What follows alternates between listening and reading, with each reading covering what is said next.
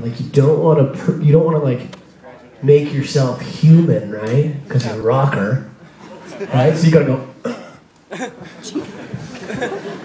You gotta get down there. You gotta go. Oh. You know, you gotta rock it.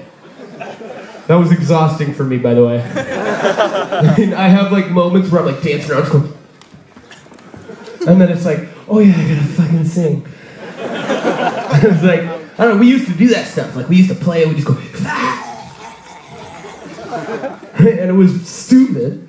We were really bad at playing our songs, but it looked cool. No, it didn't. Actually, it looked extremely effeminate. I mean, that's cool too. Right? But we were just up here literally just going. Like none of us have any history of dance. Sometimes I find myself dancing on stage.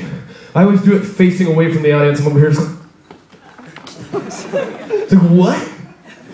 Why are you doing that? And I don't know. And I always catch myself in the middle of it and just go, I'm dancing. This is fucking weird, man. Because I don't know how to dance. And then I stop. And it looks even worse. Because it's like... I hope no one noticed. I don't know how Usher does it. You know? Like, I imagine he just doesn't sing live. But, yeah.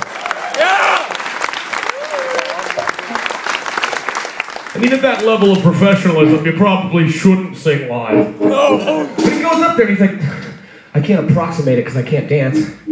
But like he's dancing his fucking brains away. If you could hear his mic, he's probably going, oh, baby, oh, baby.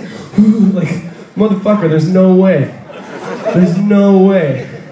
And I really apologize about this next song we're going to play because I'm way out of breath and it's going to be even worse than what I did before.